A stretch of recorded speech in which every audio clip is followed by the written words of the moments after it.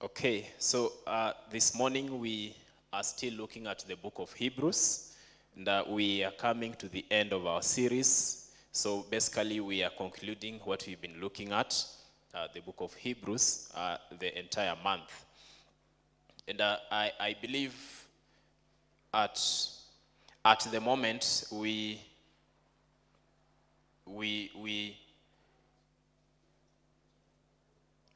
can read the book of Hebrews from a point of understanding.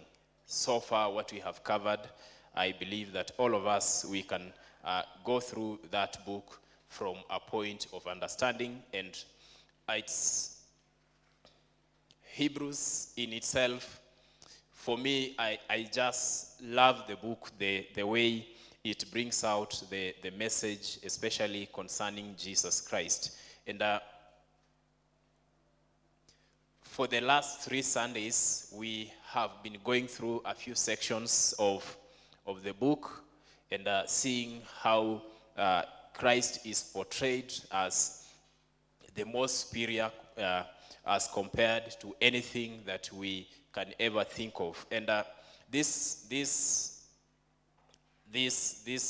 Sunday, I'm doing the conclusion of the book. And you realize that we have not gone through the entire book verse to verse. That is not literally possible on a Sunday service. That one needs a class somewhere. We sit and we look at it. And I'm sure it can take us several weeks to finish that book. But in the book of Hebrews, we have seen that Christ is superior. He is superior to the angels, Moses, the priesthood of Aaron, and he even gives us a better covenant that is much superior than the old covenant. And we also tried to understand the people, the first recipients of this letter to the Hebrews, the people who were addressed the letter to, and we saw why the letter was written the way it was written to them. And in Hebrews, Christ is portrayed as superior in everything. Just in Hebrews 1:1, we read, "In the past, God spoke to our ancestors through the prophets at many times and in various ways. But in these last days, he has spoken to us through his Son, whom he appointed heir of all things, and through whom also he made the universe. The Son is the radiance of God's glory and exact representation of his being, sustaining all things by his powerful word. After he had provided purification for sins, he sat down at the right hand of God, the right hand of the majesty in heaven." So Christ is literally over everything, and he's superior to everything that we can ever imagine of. And the book keeps on comparing Christ with the entire, especially religious system of the Jews, whom the book was addressed to. In chapter 1, verse 4, we find Christ is being compared to the angels. And the Bible says, "So he became as much superior to the angels as the name he has inherited is superior to theirs." So he's superior to the angels. Then we are told he's superior to Moses in chapter 3, verse 3. "Jesus has been found worthy of greater honor than Moses, just as the builder of a house is greater than the house itself." Then in chapter 7, we are shown that he's superior to the priesthood of Aaron. In 7:23, the Bible says, "Now there have been many of those priests, since death prevented them from continuing in office. But because Jesus lives forever, he has a permanent priesthood." So the other priests couldn't be there because at some point they had to die. But Christ is there forever, and his priesthood is permanent. In chapter 9, we are shown that the covenant that Christ gave us is much superior than the old covenant. 9 verse 11, the Bible says, when Christ came as high priest of the good things that are now already here, he went through the greater and more perfect tabernacle that is not made with human hands. That is to say, it's not part of this creation. We know that the old tabernacle used to be carried along, but the one that Christ did for us is not part of this creation. He did not enter by means of the blood of goats and calves, but he entered the most holy place once for all by his own blood, thus obtaining eternal redemption. And so that's Christ. That's Christ to us. He is better than the angels. So somebody will not tell you that let's pray to the angels. He's better than Moses. He's better than the priesthood that was there with Aaron. He's better than the covenant that he's giving us is much better than the old covenant. And that's Christ. So today we are looking at the conclusion of the book, and that's chapter 13 of Hebrews. But before we look at that chapter, I'd like us to quickly skim through chapters 11 and 12.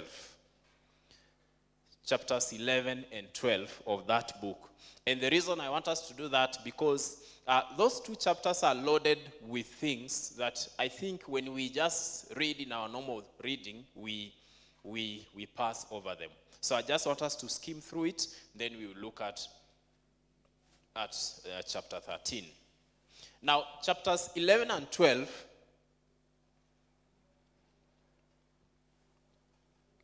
the author is making an exhortation to the recipients of the letter not to lose their faith in Christ. After he has done all the comparison of Christ with their entire religious system, in chapters 11 and 12 is an exhortation, is a plea to them that don't lose your faith in Christ. Don't lose it. That's what he's doing in chapters 11 and 12. And he starts off chapter 11 with our famous definition of faith. And he says, now faith is the confidence in what we hope for and assurance about what we do not see. This is what the ancients were commended for. So he tells us what is faith, what he wants us not to lose. He tells us that it is an assurance, the confidence of what we hope for. I like how the NLT puts verse 1. It says, faith shows the reality of what we hope for. It is evidence of the things we cannot see. And as he says, this is what the ancients, the people of the past, were commended for. And later on, he lists some of the people that were commended for that faith. And in fact, he lists so many people until towards the end, he says, space cannot allow us. And he gives us the list of those people. And Adam, Abraham, Meshach, and he gives the list. And I think that list is covered in the entire book or in the entire chapter. These are the men and women that James says in James 5:17 that they were just like us. They were just like us. But the difference was they had faith. And James says Elijah was just a man. He was not an angel. And he prayed. But in the same chapter, we are given a warning of lacking faith in God. In Hebrews 11:6, the Bible says, and without faith, it is impossible to please God.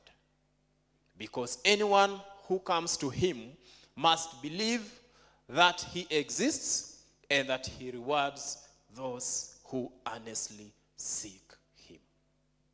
Without faith, you cannot please God. Without faith, we cannot. We have to believe in him.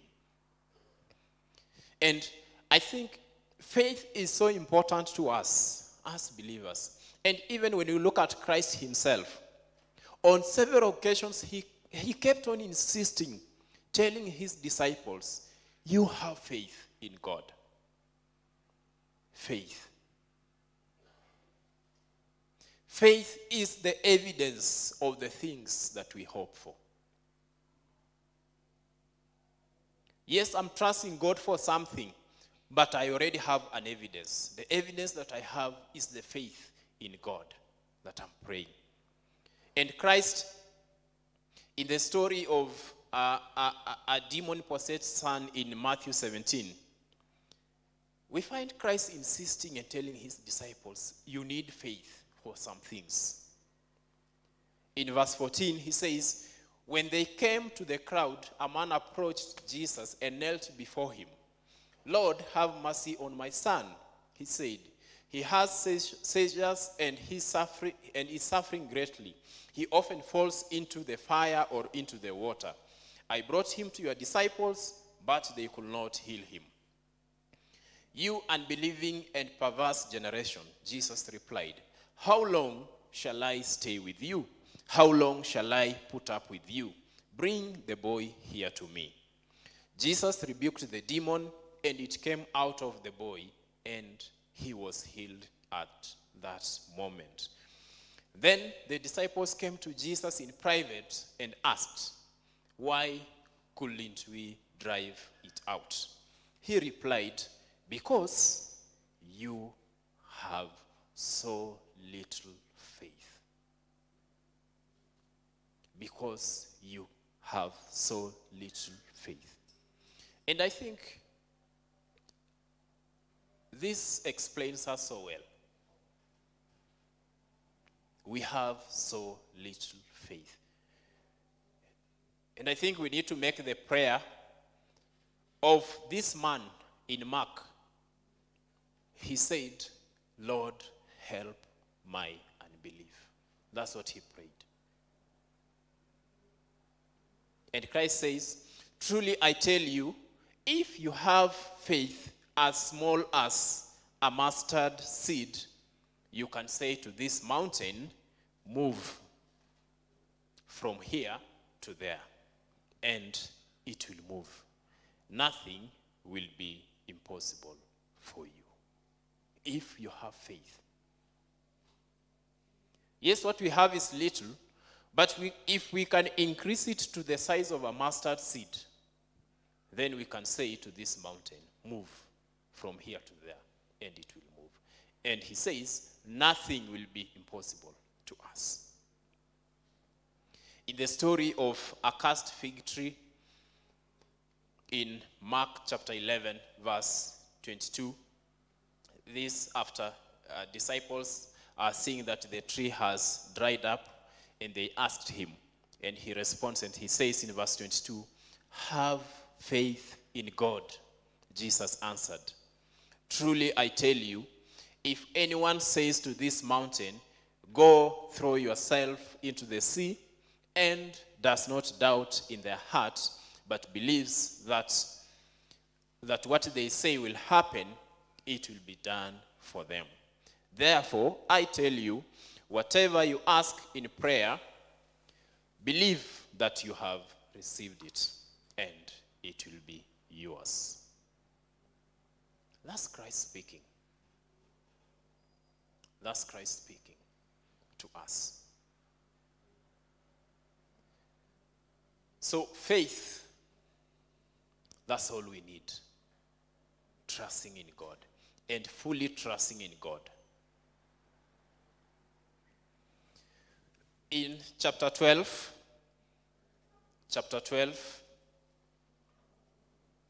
so after explaining the faith and giving an example of the great men and women of faith, Chapter 12 is an encouragement, an exhortation that, yes, we need to have faith in God, and let's keep at it.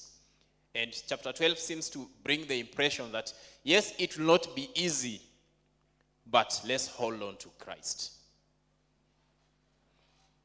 And this is how chapter 12 begins. Therefore, since we are surrounded by such a great cloud of witnesses. The cloud of witnesses are the men and women that he has been mentioning in chapter 11.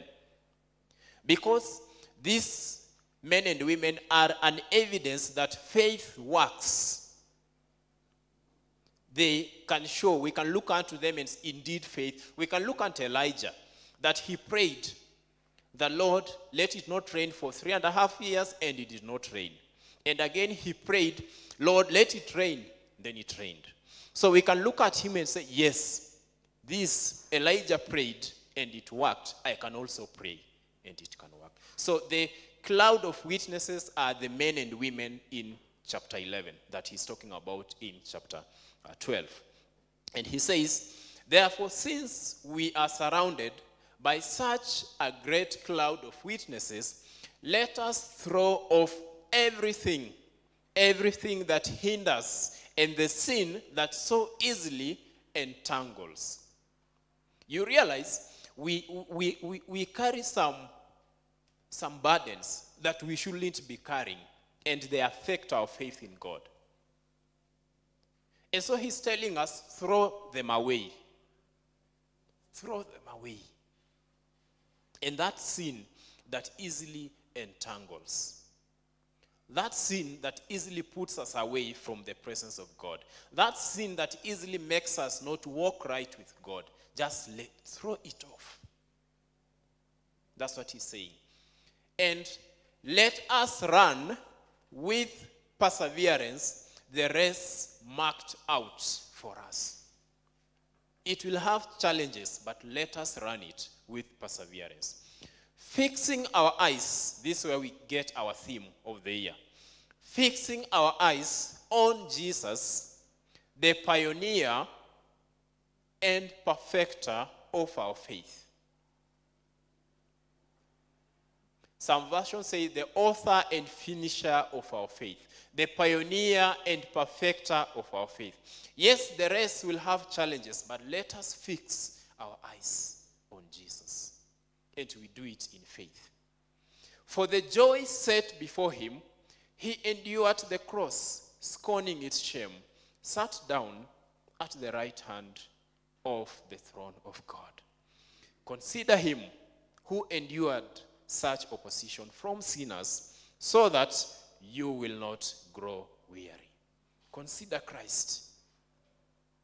Consider Christ, and you will not grow weary.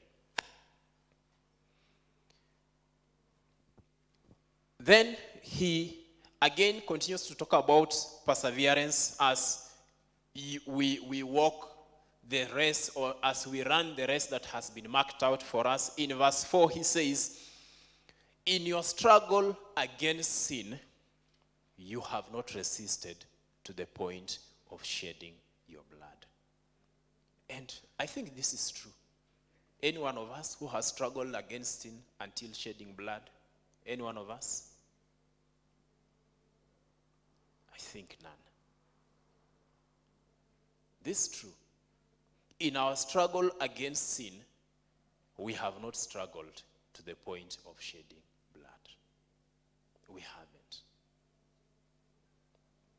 And so he says in verse 7, endure hardship as discipline.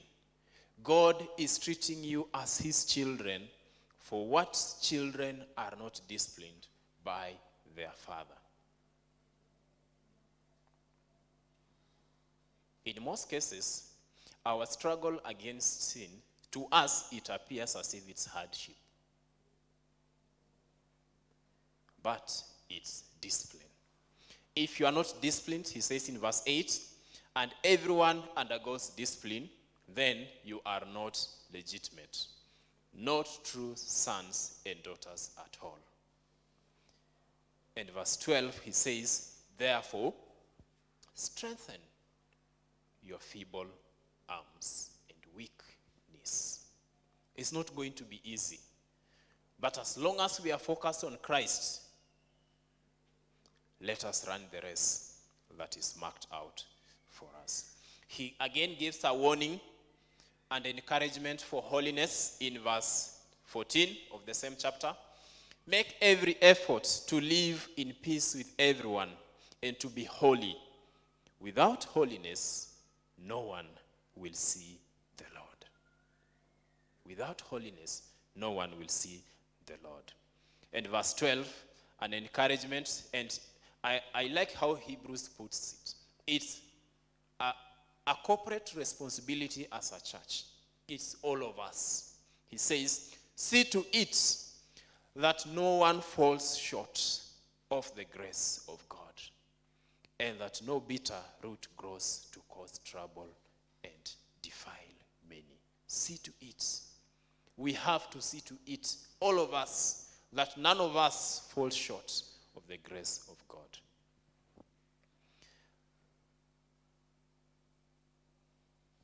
Then he, in verse 22, after some earlier verses, after making a comparison of Mount Sinai, where Moses received the commandments, and Mount Zion, where Christ was, and Mount Sinai, we know Christ, God told Moses to secure the mountain. No one could go near. Somebody who, even an animal, if it strayed and went close to the mountain, it was supposed to be stoned to death. And so he says Mount Sinai was representing fear. But Zion, where Christ is a mountain that represents the presence of the Lord. And so he tells us, let us go to Christ.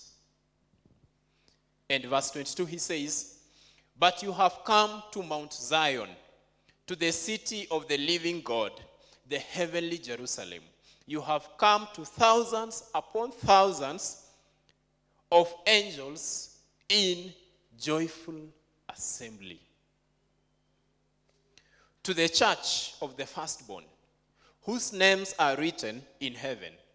You have come to God, the judge of all, to the spirits of the righteous made perfect, to Jesus, the mediator of a new covenant, and to the sprinkled blood that speaks a better word than the blood of Abel. That's where we have gone, to Christ. Focus on Jesus. Then he finishes off that chapter, verse 28. He says, therefore, since we are receiving a kingdom that cannot be shaken, let us be thankful, and so worship God acceptably, with reverence and awe, for our God is a consuming fire. We are receiving a kingdom that cannot be shaken. At times, it might look as if it's hopeless. But remember, the kingdom that we have received, it cannot be shaken. At times, the church might look as if it's being swallowed up and consumed in the world.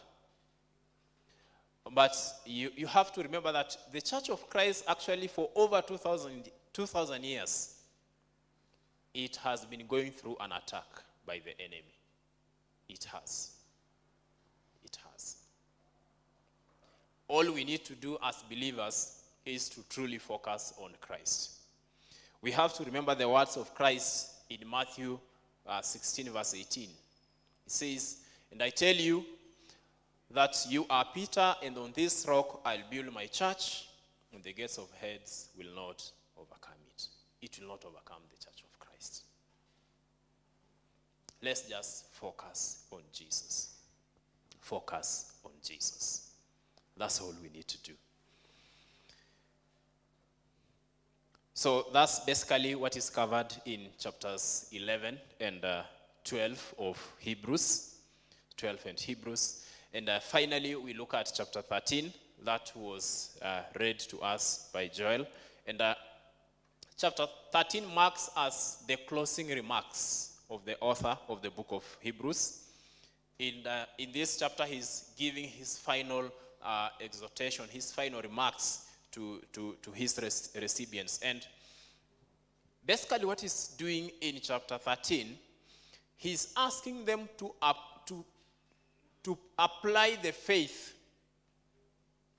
in their daily living. That's what he's doing in chapter 13. It is an application of the faith that he has kept on telling them. Let us focus on Christ. He's much better. Let us preserve our faith. And so in chapter 13, he's telling them, can we now live out that faith in Christ? That's what he's doing in his final remarks. And the author chooses a few issues I believe they are not exhaustive, but maybe those are the issues that he picked from the people that he was writing to. And so he chooses to address them in telling them how they are supposed to live their faith in God. And I think when you look at the chapter, you see he's talking about so many things, heavy, but just mentioning them and moving, mentioning them and moving, so many things. And I think this can be used to help us as believers today so that we can live our lives that are focused on Christ and live righteous lives before our God. And he starts off chapter 13, verse 1. He says, keep on loving one another as brothers and sisters. Do not forget to show hospitality to strangers, for by doing so, some people have shown hospitality to angels without knowing it. Continue to remember those in prison as if you were together with them in prison, and those who are mistreated as if you yourself were suffering.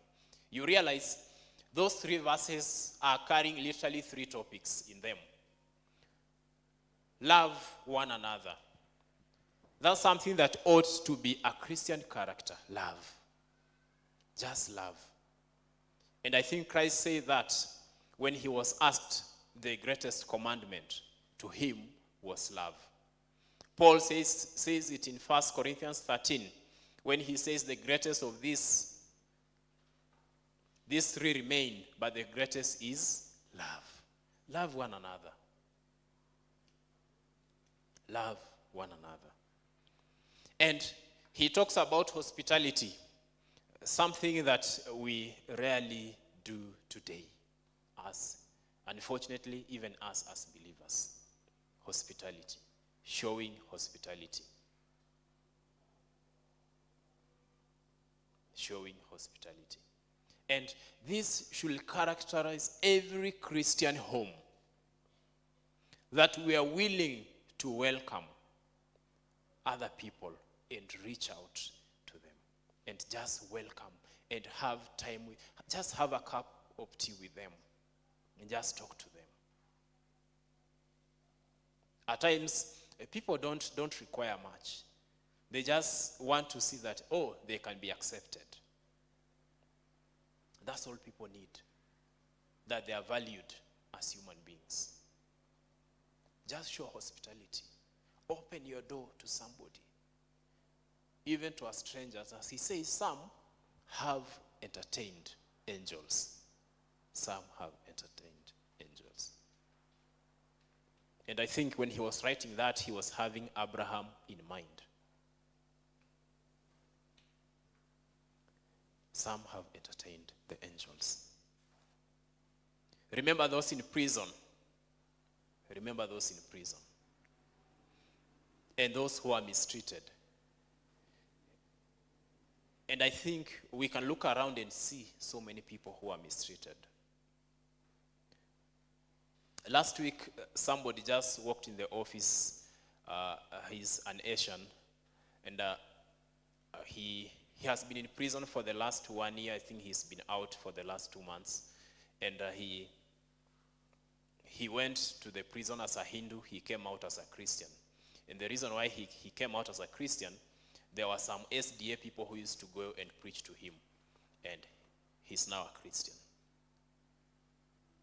And Christ keeps on telling us about these things. And I think at times we miss on God just by not doing the basics of what Christ told us. Look at what Jesus says in Matthew 25,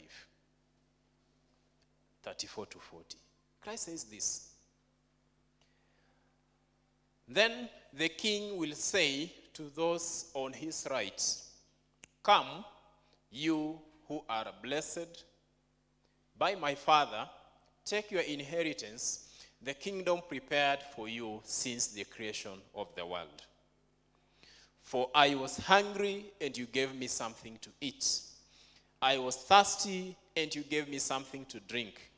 I was a stranger, and you invited me in. I needed clothes, and you clothed me. I was sick, and you looked after me. I was in prison, and you came to visit me." Then the righteous will answer him, "Lord, when did we see you hungry and feed you, or thirsty and give you something to drink? When did you see you a stranger and invite you in, needing clothes and clothe you? When did we see you sick or in prison and go to visit you?" The king will reply, "Truly I tell you, whatever you did for the one of the least of these brothers and sisters of mine, you did for me." That's Christ speaking. How many times have we missed on God by just giving a cloth to somebody, just getting a meal for someone? How many times have we missed on God? How many times? So many. May God help us. At times God comes to us. He knocks on our doors. But we rarely recognize his voice. He passes before our eyes, but we let him pass.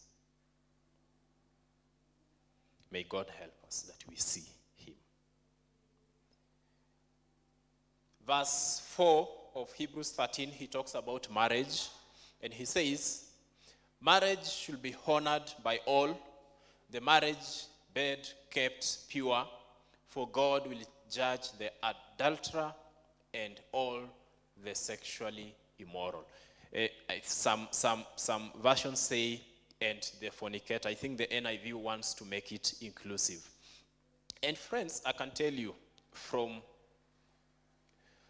a personal observation, I'm a pastor, I can tell you for sure. If there's somewhere the devil is fighting Christians, if there's somewhere, a place where the devil is after Christians, is marriage and marriage and sexuality. That's where we have a problem in the church today. And we need to pray and reach out to one another and speak where it needs to be spoken. I think this week or last week, we've seen what the Supreme Court did. Yeah. Their line of thought means you can allow anything. We need to speak. I can tell you, marriages are suffering, and people are silently, they're crying. They're crying. We need to pray and reach out to one another. We need to reach out to our young people. Our young people are living as if they are married and they are not married. And it's true.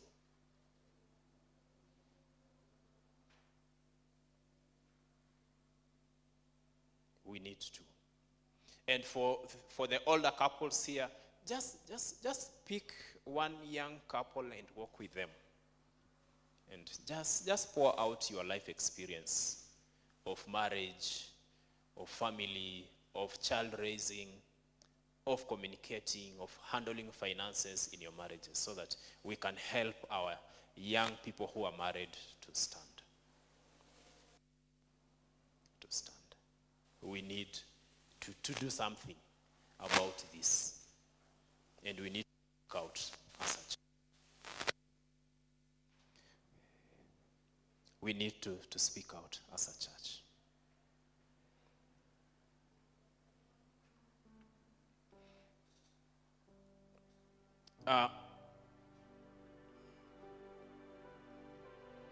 In verses 5 to 6, he talks about the story of contentment and money. Keep your lives free from the love of money. Be content with what you have, because God has said, never will I leave you, never will I forsake you. So we say with confidence, the Lord is my helper. I'll not be afraid. What can mere mortals do to me? We are living in a materialistic world where we have pressure to acquire and acquire and acquire and acquire. That's what we are doing today. But for us as believers, we are told to be content with the little that we have. Timothy says in 1 Timothy chapter 6, it says, but godliness with contentment is great gain. We brought nothing into the world, we can take nothing out of it. But if we have food and clothing, we will be content with that. Those who want to get rich fall into the temptation and a trap, and into many foolish and harmful desires that plunge people into ruin and destruction. For the love of money is the root of all kinds of evil. Some people, eager for money, have wandered from the faith and pierced themselves with many griefs. And this is happening today. Contentment.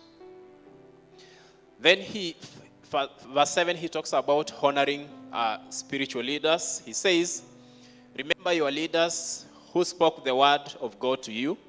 Consider the outcome of their way of life and imitate their faith.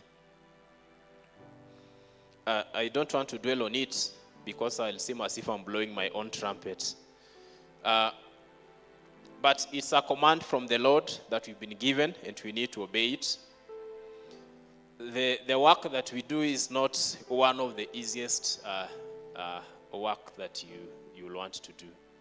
At times you think about it and you wonder, God, can I just be a good Christian and just be sitting in the pews and just coming to church on Sunday and then go home? You think about it, at times you think of a way out. And at times, actually, chances come along your way that you can use them to get out of this. And some of them, actually, they seem enticing, especially financially. And then you ask God, and the answer, I don't want you there, I still want you here. Then you remain. It's not one of the easiest things to do. But God gives us the grace to sustain us so that we are here every day. I think this is where we have so many high expectations. We are not expected to make mistakes. A funny one, we are not expected to cry in funeral. When people are crying, the pastor, you have to be composed and encourage the people. But we also cry. We also make mistakes. And I realized, by the way, if you want to make many mistakes in life, just become a leader. Today, everything that Ruto speaks, we find a mistake in it. Sindio? Si ni ukweli? It's happening. Why? Because he's our leader. Everything that he speaks, we will find a mistake in it. And I can tell you it happens here. But God sustains us through. Always pray for us. And pray, and especially pray for our spouses. They are the ones who carry us. When we also cry, they are the ones who carry us. Pray for them. Paul says this in 1 Thessalonians. Now we ask you, brothers and sisters, to acknowledge those who work hard among you, who care for you in the Lord, who admonish you. Hold them in the highest regard in love because of their work. Live in peace with each other.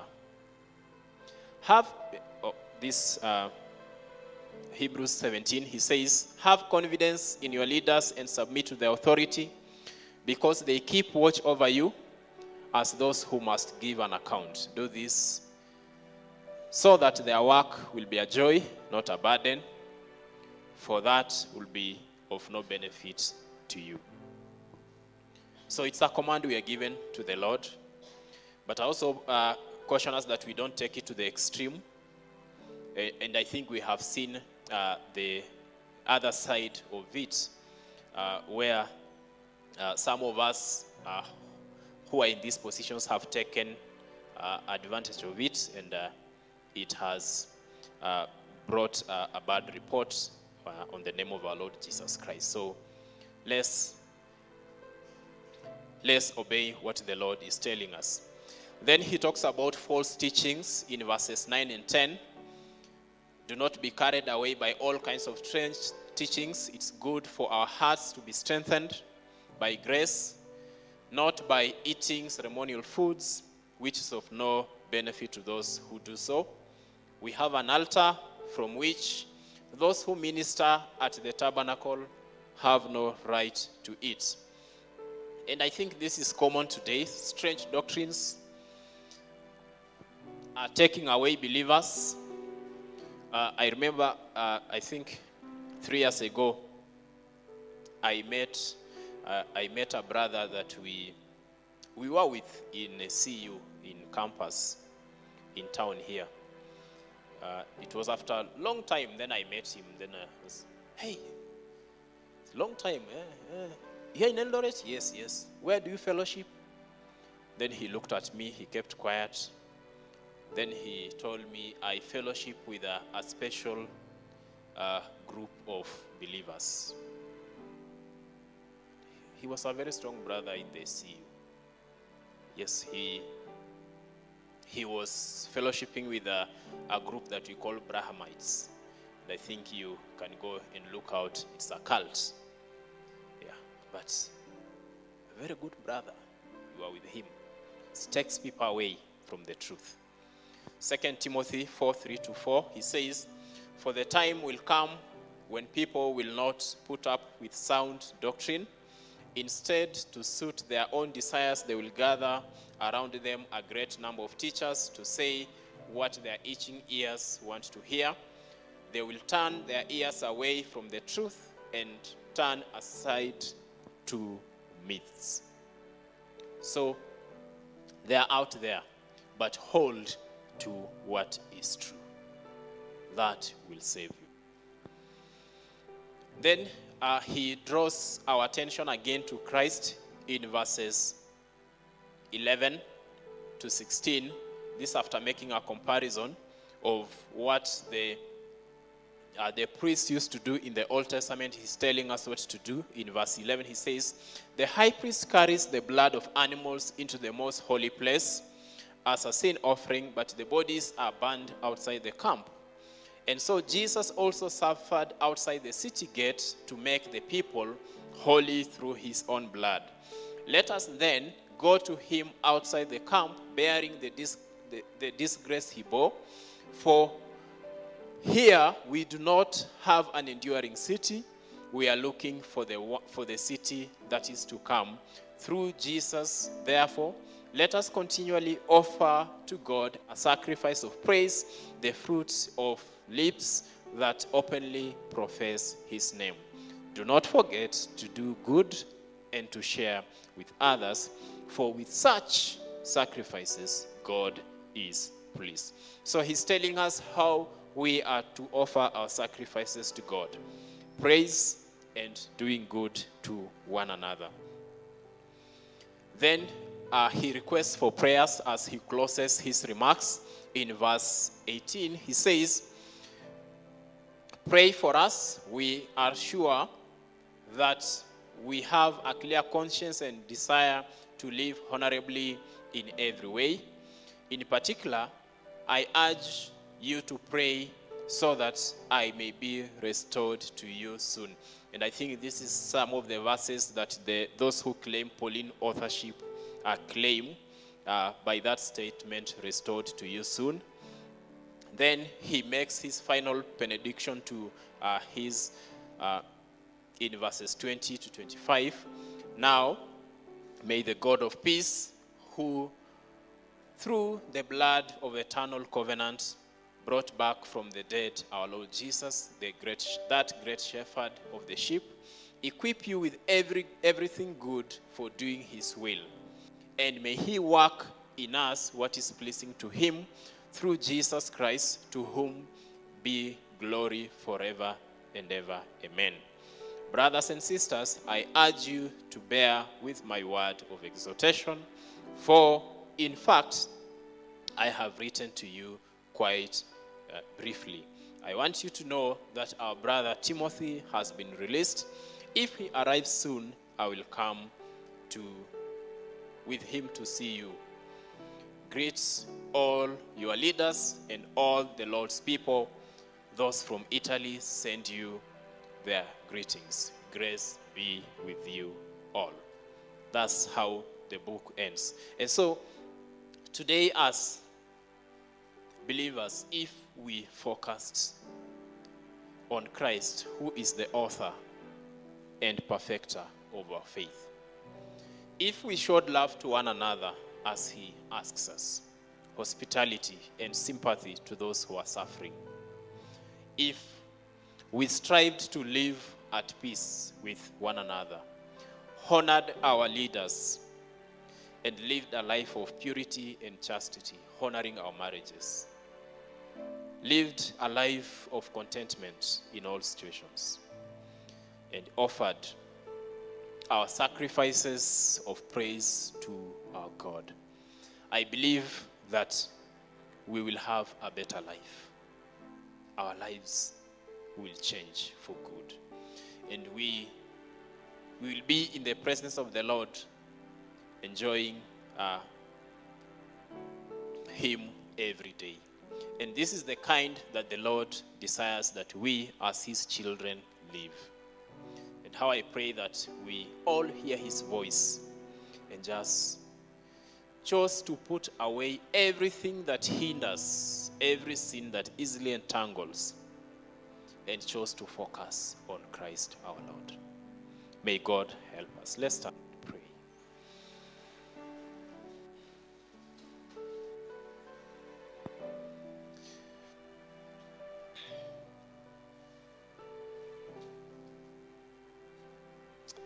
We thank you, Lord. We bless your name. The church, if you are in our midst and there's something that you feel for real, it hinders you. There's that sin that you know it entangles you, that you struggle with it. And today you want to let it go. And today you want just to throw it away. That God will set you free. You can just put up your hand wherever you are and we will pray and trust that God will put that thing off, will release you from that sin. Yes, it could be secret, but the Lord knows it. So just put up your hand and we'll trust God together. Thank you for those hands. And we'll pray that God will set us free. Lord, you promise to set us free. You promise to deliver us. You promise to cleanse us, Lord. And this morning, Lord, as a sign of surrender, hands are lifted up before you. Praying the Lord Jesus, you help us. On our own, Lord, we cannot do it. We need you to help us. That sin that, Lord, entangles us, that sin that puts us away from your presence, Lord, that thing that hinders us, Lord, from enjoying, from running the race that you've set before us, Lord, we pray the Lord, you set us free today. And these dear ones, Lord, are surrendering and asking of you that, Jesus, you may break that bondage, those chains that are holding them, Lord. King of Kings, may you set them free. And we ask of you, Lord, that this morning, Lord, you are helping us, Lord, to live lives that bring glory to you, that show that we are called by your name, that show that, Lord Jesus, we are focused on you, O God. And more so, Lord Jesus, we are praying for our marriages, Lord. We call upon your name, Jesus. The Lord, our marriages will bring glory to your name. That we will seek to honor you in our marriages, in our families, Lord. Oh God. We pray for our young people, King of Kings, that they will live pure lives, oh God, lives in purity, Lord. Jesus, help us, Lord. We thank you, Lord. We bless your name. Thank you for your word. Thank you. Thank you, Jesus. Lord, we desire that this year as a church, we will focus on you, because you are the pioneer and perfecter of our faith. And if we focus on you, Jesus, we know the Lord, we will run the race marked out for us until the end. We will persevere through trials, through temptations, because we know that we have you, King of Kings. And so, Lord, we adore you and we bless your name. Thank you this morning. We pray, the Lord, you watch over us, protect us, Lord. Lord, even as we go into the week ahead of us, we pray for more grace. Thank you, Lord. Bless us, bless our families, Lord. Bless our jobs, bless our businesses, bless our farms. We continue to trust you, Lord, for the rains as a country. We continue to pray for our leaders, Lord. We continue to pray that, Lord, you revive our economy again, Lord. We ask of you that, Jesus, you bless us. We thank you. We give glory to your name. In Jesus' name we pray. Amen. Amen. And now may the grace and the love of God, the fellowship of the Holy Spirit be with us now and forevermore. Amen. Amen. Thank you for coming. God bless you.